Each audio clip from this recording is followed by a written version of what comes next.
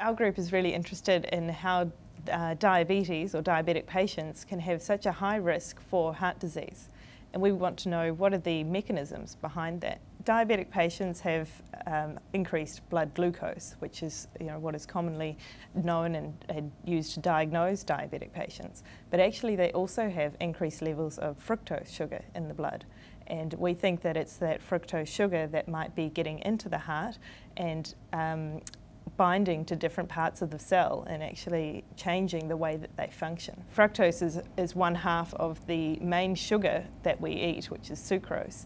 So sucrose is one glucose, one fructose, and so we're eating that all the time, and all the sweet things that eat sweet foods, we're exposed to fructose sugar. So it's not just about fruit. We do obtain it from fruit, but we're getting really high levels from other things like chocolate bars and soft drinks. So we want to understand how fructose is getting into the heart, and we've identified that there is actually a transporter in the cell which can bring that fructose in.